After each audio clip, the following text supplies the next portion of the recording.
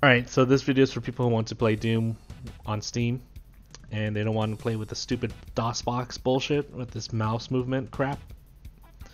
Alright, first thing you gotta do is go to zdoom itself and download one of the ports. I recommend zdoom. gzdoom is OpenGL, but zdoom is more simpler.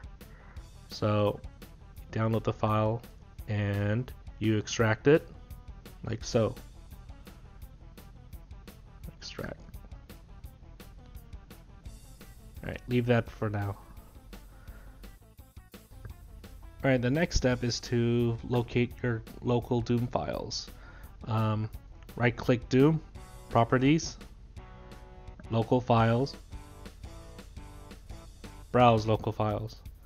Now you're going to click on Base File, open this up, and there's all the files, and there's disgusting DOSBox, where we're going to try to remove.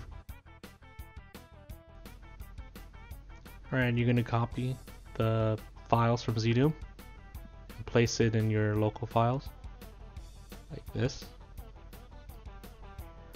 Then the next step is to rename DOSBox to whatever you think about it, like so.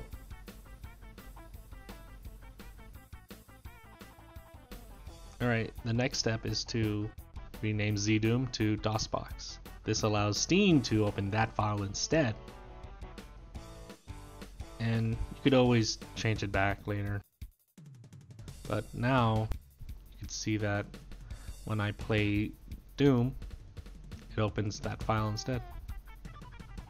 Click on this one. Perfect. Congratulations! Now you're playing Doom with zdoom with better controls and better performance. Oh, quick tip. Turn on mouse look. It's right here in the options. Right there. And rebind your keys. You're playing Doom on a modern PC and a modern setup. Controls and everything. All the bells and whistles.